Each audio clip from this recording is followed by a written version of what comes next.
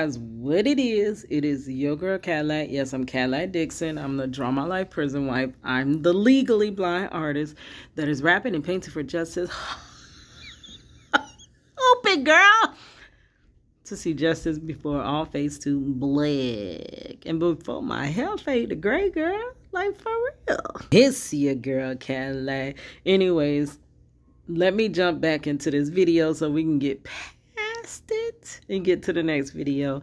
It was a good one I just watched from Mr. Willie D, where this girl told this dude, he asked her if he gets sentenced to life, would she wait? Girl, you talking to somebody that done waited 21 plus years. Like that answer that you give back when you 21, and now the answer when I'm about to be 42. Girl. But I'll get into that. Let's just finish reviewing this video. It is from Hip Hop Uncensored. I'm going back researching the case of C. Murder because he is on a hunger strike, and he is also, he claims his innocence, that he is wrongfully convicted. Actually did not know that in the same year as my husband was wrongfully convicted in 2002. The week before Easter, he actually bought our daughter's first Easter dress. And then the week after that, he went to trial and lost that rigged up ish. Trial is nothing but a stage play. Trial is not really like... But anyways, let's get back to this video. I'm just saying, they certain that he didn't shoot him, but they always try to pin it on somebody. It's like somebody got injured, killed, you want to put it on somebody. So let's put it on this guy that's a rapper. They gotta close the case. It was like a music event that was going on. You know what I mean? So we don't just pin it. I say that all the time. They can't just leave cases open and pending. They're gonna find somebody that fits the description and close that case up. They'll rather wrongfully convict somebody than to just close the case and say we can't find the person, or, you know, or just actually work like they supposed to, investigate. A lot of my husband's wrongful conviction, had they just investigated the case, actually, like for real, did some footwork, they would have had to drop the charges on him because they had nothing on my husband. No fingerprints, no evidence, no DNA, not even the weapon that they claimed that he had, but they couldn't find it. And I do have a video proving that there couldn't have been a weapon in my husband's case, because if it was, there's zero way you couldn't have found it. They just said there was a weapon, and a weapon escalates a charge because of the weapon that is non-existent but was said to have been there.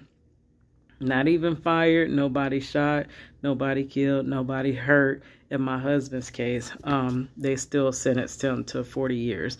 So that weapon got my husband 4 times more time. And they never recovered. They don't actually have the weapon. They just said there's one on him, and just to close the books up. That's fucked up. And that just goes to show you, you know, how this, you know, judicial system, you know, needs a total destruction and rebuilt again, because it's all messed up. He shouldn't be in jail. It definitely does need to, and that's the whole purpose of criminal justice reform. It needs to be done over. It is not just.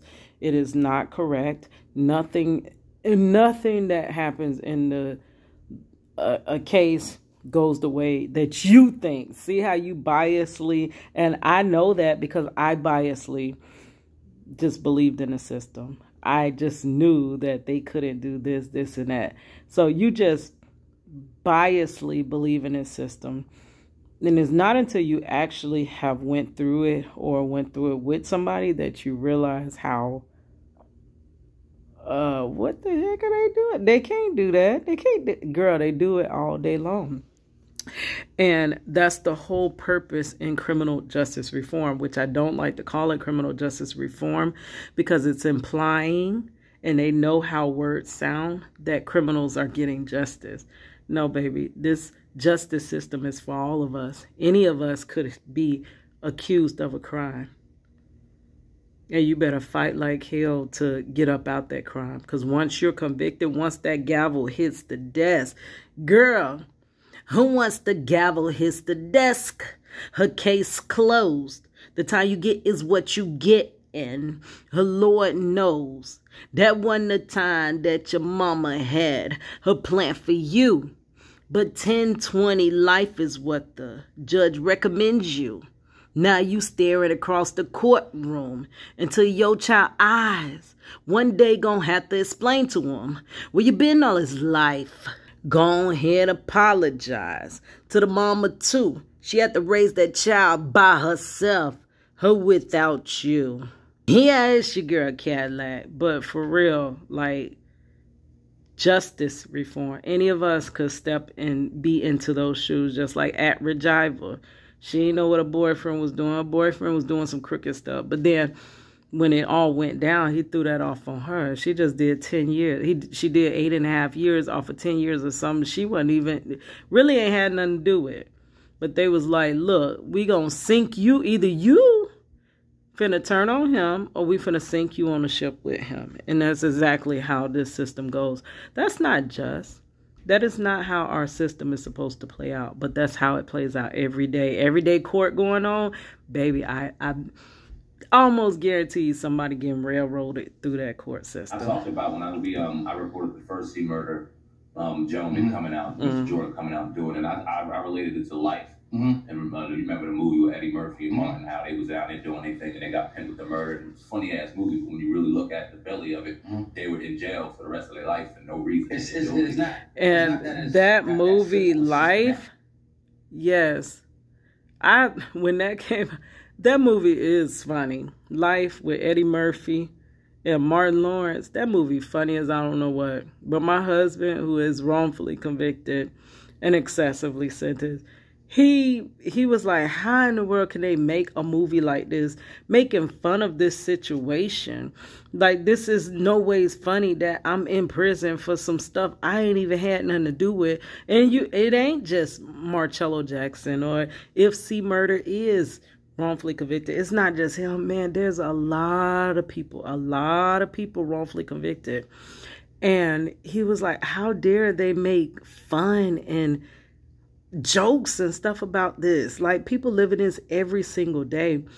And I mean, it's still one of my favorite movies, but I can understand his point of view. Like, they getting laughs and stuff, but it really does happen all the time. And in life, you see, they were young men, and by the time they finally got out, they were old and crusty. Like, the best parts of their life, they done took away from them. Justice should not move that freaking darn slowly. Like, you can't, everything else moves at the speed of light. When bills come, they want them bills paid right then and there. They ain't saying, oh, well, let's drag it on out and do this and do that. No, everything else moves at the speed of light. That rent got to be paid by the speed of light. You got to go to work by the speed of light. Like, how everything else moves so quickly. And even trial moves quickly. You go through trial just like that, be convicted and everything, but then everything else moves slowly. Can't hardly get a appeal. They won't hear that. Even though you got issues that you can stand on, that they're supposed to grant you an appeal, they don't have to grant you an appeal. They won't grant you an appeal. Most times you're not going to get an appeal. Like, there's many things that they're supposed to, many motions you could bring forward that they're supposed to hear, and they don't. They just throw them out. Throw them out. Look like they don't even open the mail. They just throw it out. But the hands of justice move slowly or not at all. Like, for real. So it's happening to a lot of people. You got a lot of people that's being, locked up. And this really is that simple. We got to close out our books. This really happens if you ever been in the system. I tell you. Dependence on you. Just like if something happens, a lot of burglaries in the area or something. And I say that all the time, but people swear I'm lying. I'm just the biggest liar. There's no way. They can't do that. No, they don't. If you're arrested, you had to have done something. No, baby. No. There's a such thing as wrongful conviction. And they know that ish. They know it. And they know it's hell trying to get out of it. That's why they'll pin it on you. Because they know most likely 9 times out of 10, you ain't finna get out of this ish. And you got caught doing burglary, they gonna pin them shits on you whether you did them or not. That's the way the system where everybody knows that who's been in the system. So what I'm saying is, you think that they knew this was? Do you think that they were out to get? And that means that if what they're saying is correct, they recanted, he's not the gunman. That means whoever killed this young man is still out there. He got to live there. Whoever, he or she, that actually killed them, murder did not. They got to actually live their life free while this young man is gone. How could that be closure to the victims? Yes, you're bringing me somebody, but you're not even bringing me the person that actually, needs to pay for my loved one. Like, that doesn't, like my mother, she basically passed away from the negligence of a doctor. We get injustice everywhere, like for real. And I believe she didn't get the right health care because she was a black woman, honestly. She went in for an outpatient surgery and never freaking darn came back. Now, would I want just any random doctor to pay because her life could have been saved if you took the right precautions and the right care? Or do I want the doctor that didn't give a darn about her and sent her off to the emergency room to pass away at age freaking 53 after just walking across the stage with her masters? Do I want that doctor? Like, it's not closure just pinning anybody to a case. You need to find the actual person that committed the crime. That's the only closure for the family. The murderer, do you think that they look over the record and say, oh shit, this is a rap? Yeah, let's get this dude. It's just like any other event. If something happens, if we having a party here and Chris Brown is here, it's going on Chris Brown. Yeah, I hear you. That's just the way they gotta find somebody to put it on. You know what I mean? Biggest name. They gotta close the case. We're gonna knock the biggest one down. And we know that the system's fucked up. It is. I know that for a fact. So it's just like, but again, I'm surprised any rightful convictions come out the system. I'm so surprised that any rightful convictions happen. I know wrongful convictions happen, but rightful, girl, when they actually do something, do you know they can't never help you? I have a video I'm working on when I actually needed the system to actually come through for me, and that ish failed me every time. Like, for real. I was actually the victim, and the ish did not work for me. And I also in a criminal justice, which I like to call just justice reform group. And there are people that have been victims of circumstances. And they say all the time, the system fails you. The system they're acting like they all gung-ho to let's get this justice for the family and for the victims. But they're actually not even for the victims. They're just there to get that win. Because it's a lot of victims saying that they don't feel like they received justice from the system as well. So that's not adding up to me. Are you really there for justice? Or are you there just to keep feeling like that man, I got to find his name. Hold on. I think it was something like Urban Politics. I can't look because I'm using the phone. Where he said, the more heads you put in the bed gets you the more bread, or something like that, or the more bread you get for the more heads you can put in the bed. That's what it's about. It's about the numbers, girl. It really ain't about just, I'm telling you. And if I'm lying, I'm flying, girl. Look at how rich his family still got is. this land. Master P and all Keep that. trying to take that off. He still ain't got no power in this country, too. Well, we were talking about it, and we were talking about like this wealth and generational wealth and passing it through, and how if we built and built and built, how we would have power. And that part does confused me as well. Because I'm a poor black woman. My husband was a poor black man. We ain't got no resources. But it's odd to me that in the case of C. Murder, Corey Miller, he himself had money. And then he's tied to one of the richest entrepreneurs. Like, for real, like, how are they not able to get justice? All right, guys, I'm about to run out of time again, so let me let this play out. Free, hashtag free Marcello, hashtag free Corey Miller. What was it? No, C. Murder. It's no different down there. You know the Millers down there in Louisiana got pulled. You know, if he's innocent, free him. Playing down there when it comes to that. So what I'm saying is, do you even think it was a more cynical route to even tear that up? Because we all see it. I don't know how your comment section is when it came to this story, but I see a lot of people. Shout out to Louisiana, shout out to down south, wherever.